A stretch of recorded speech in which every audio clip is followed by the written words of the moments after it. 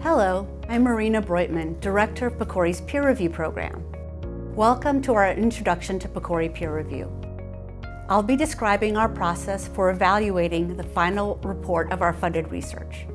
Although peer review comes after the PCORI funded study is complete, this video can help you start preparing for this important component of your research contract with PCORI. In this video, I'll share why PCORI has a peer review process and its purpose.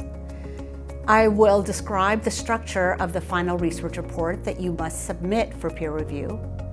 I will also explain what to expect when you enter the peer review stage of your project. Our peer review process was established as part of our initial authorizing language in support of PCORI's mission to provide trustworthy research results that help people make informed healthcare decisions.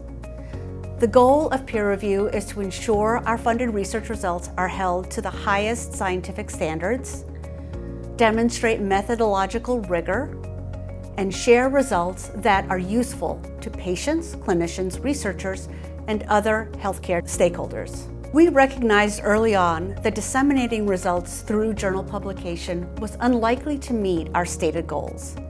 This was due to some potential limitations.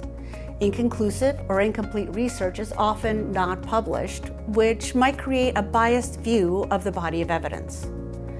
The format of most journal articles usually is too brief to capture detailed descriptions of study conduct.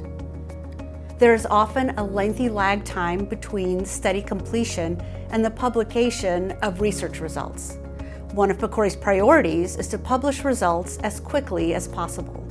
Reporting standards are also inconsistent across journals, so it is not possible to ensure the same level of review for each research paper. Our peer review process addresses each of these needs. First, all PCORI-funded research produces a publicly available final report, regardless of the results. Second, every final report goes through the same rigorous peer review to make sure that it provides a full and accurate account of the research. Third, the final reports provide details on what worked and didn't work in the study. Other researchers can build off the lessons learned rather than making similar mistakes. And fourth, the final reports go through peer review as soon as the study is finished. Results are disseminated as quickly as possible. Now I'll describe the major components of the final research report. The final report is structured like a journal article, but it's much larger. It can be up to 15,000 words.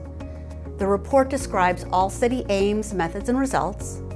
Additional elements to the report not always found in a journal article can include a section on patient and stakeholder engagement, a description of any major changes to the study design and protocol during the project, all study limitations and any analyses of participants' subgroup differences, lessons the investigators learned in running the study, and how their study results fit with other research and clinical practice.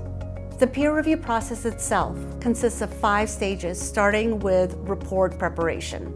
A few months before submitting the report, the study investigators meet with the peer review author services team to help them prepare the report for peer review submission. Investigators can start writing sections of the final research report a year or more before the start of peer review. Once the report is submitted, we check it for completeness and clarity in what we refer to as the pre-review stage. Remember, the report must include everything PCORI funded and must follow the writing instructions posted on our website. We then assign the report to one of our associate editors to manage the review and a statistician to assess the report's methods.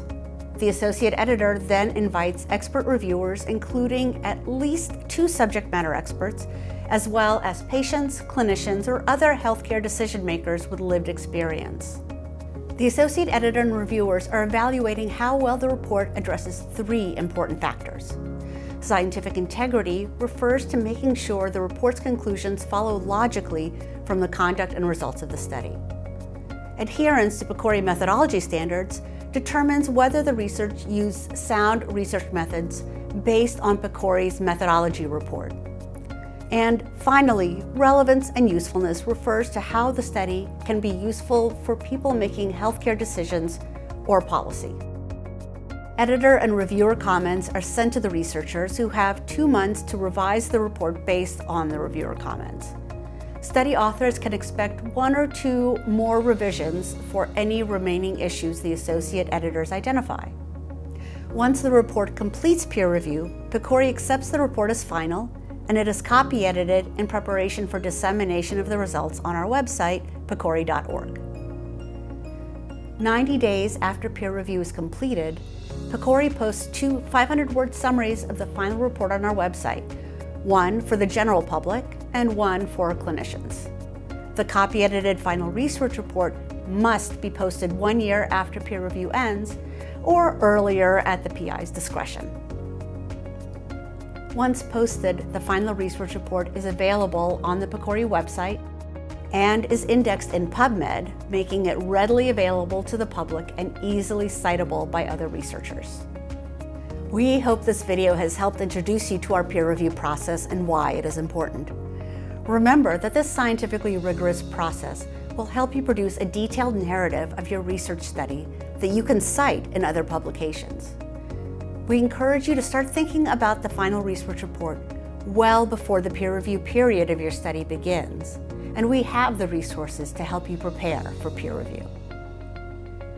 You can find more information about our process at this website, and you can contact us with any questions at peerreview@pcori.org. Thank you.